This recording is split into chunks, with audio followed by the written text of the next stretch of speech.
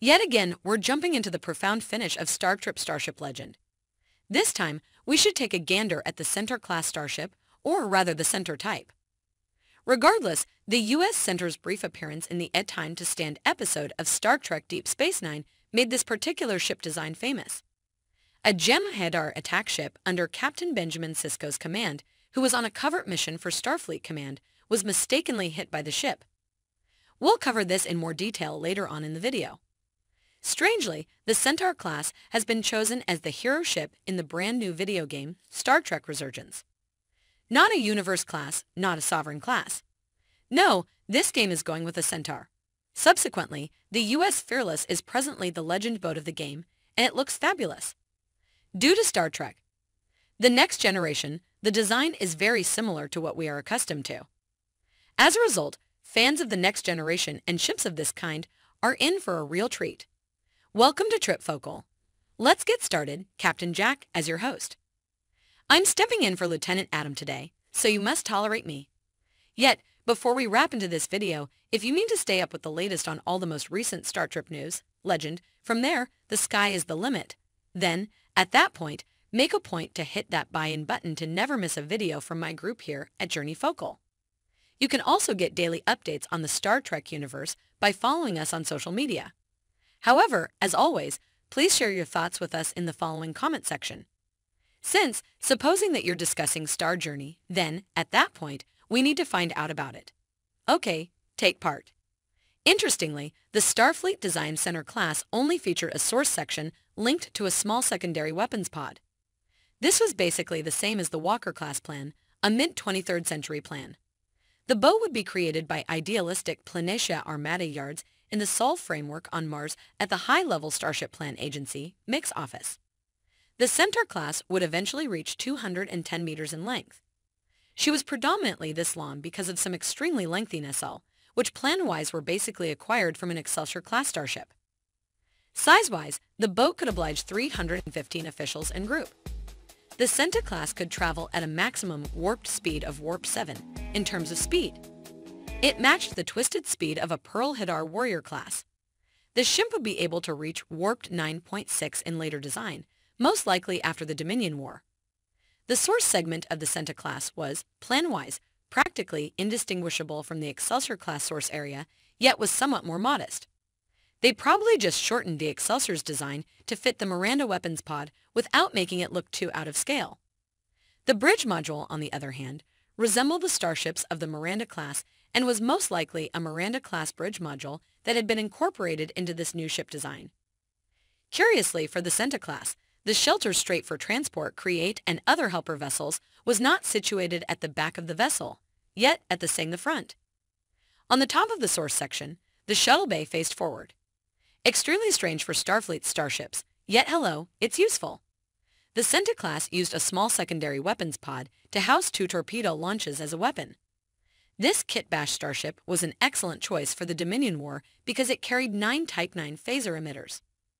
The weapon crew was straightforwardly a similar weapon crew found on Miranda-class starships, recently rearranged. This was an in-universe payoff transport. Additionally, the vessel would have numerous sensor arrays, copper-colored sensor pallets behind the bridge module, and a sensor dome on the source section's bottom that housed the sensitive long-range scanning equipment. Because of this, it was ideal for border patrol missions, particularly during the Dominion War, when it served as a first line of defense against Dominion forces and provided early warning. Some of these ships would get a secondary hull designed more in line with Starfleet standards after the Dominion War, replacing the weapons pod. The optional structure would contain a redirector dish and your standard Starfleet MacGuffins. The Centaur-class, like a few of Starfleet's quick designs, was made to deal with Starfleet's huge losses in the beginning of the Dominion War. To make up for the losses, Starfleet had to accelerate shipbuilding projects. In an effort to prevent Dominion forces from further advancing into Federation space, the 7th Fleet was sent to the Tyro system. Starfleet's counteroffensive was a complete failure. Only 14 of the 112 ships in the there were few resources available. In this manner, plan compromises must be made. All of this took place when ships were built from partial builds. The utilization of rescue parts and twisted motors were placed into new development also. As a consequence of this expedited assembly procedure, both the Centaur-class and the U.S. Centaur itself were produced. It also provides an explanation for the ship's hybrid appearance. Okay, we will discuss the Centaur. The most well-known Centaur-class ship was the USS Resolute before it appeared in Star Trek. Surgeons. The U.S. Centaur was given the mission of border patrol in 2374, and Captain Charlie Reynolds was in charge of it. It would attack the Gem Header attack ship, which was commanded by Captain Benjamin Sisko, under the aware of who was ready and what they were doing. Fortunately for Sisko and for purpose of the mission, 3 Diamond Hadar ships showed up and pursued off the Centaur. Fortunately for the Centaur's group, the boat appeared to surpass them and endure the experience. During one of the numerous cover missions, as Curtis and Elam Garrick later mentioned, Garrick claimed to have been taken prisoner by the Centaur and held aboard a shuttlecraft from the ship. After these occurrences, the Centaur would also participate in Operation Return a few weeks later. The U.S. Centaur was still working for Starfleet in 2384. In 2384, the ship was part of a fleet sent by the Federation to stop the U.S. protostar. Sadly, as the greater part of the Armada, the boat was tainted by a weapon known as the Living Build, which assumed control over the Starfleet sends and made them shoot upon themselves. The convey appears to take some harm by cordial period of fire. However, the ship's current location is unknown to us. It probably didn't get much damage, so it probably could have been saved and fixed later. The U.S. unflinching NCC 92317 was a Centaur-class starship during the 2370s and 2380s. The starship was worked during the Domain War and would serve in the conflict like numerous Centaur-class starships. However, by 2380, it was still in use as a science vessel on the edge of Federation space after the war. Captain Zachary Solano and the U.S. Resolute were sent to the Tyrrellian border region in 2380 by Starfleet, where Dr. Leah Barnes was probably taken by the Turanians. Dr. Leah Barnes was not actually captured by the Turanians. Rather, she was forced to work on a warp core design that was more volatile, which Starfleet and the Federation were slowing down for safety reasons. Dr. Browns planned a twist center and essentially coordinated it into the Undaunted, making it a brilliant proving ground for Dr. Brown's freshest plan. Dr. Browns would complete her work by activating the warped core prototype, and the Determined would be captured by the Turani. In any case, this would make huge harm the boat while enacted, starting a twisted center break. The Observer transport at that point, Leader Sutherland, would isolate the source segment of the Unflinching from its optional body and pilot the auxiliary frame into a Telranian warship, saving his Starfleet group at the expense of his own life.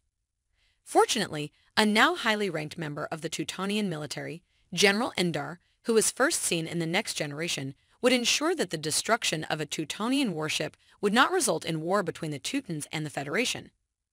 If you bend the lines, Starfleet would also classify this mission and claim that the ship was damaged and lost crew members during a planned test of a new warped core design. I'm taking a gander at you, yoga class.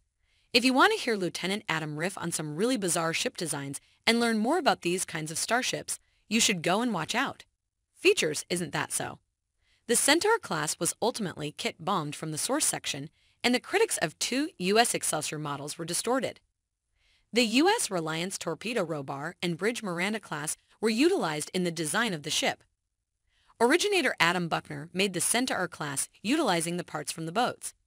He thought they would get along well.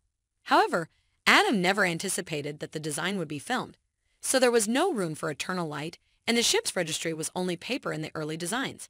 Very neat. Buckner was one of the VFX supervisors on Star Trek, Deep Space Nine. The Centaur clouds were born as a result of Buckner receiving free time from his boss, Gary Hudson, who informed him that they required additional ships that they could utilize. The dying art of motion control models was something Hustle wanted to teach Buckner.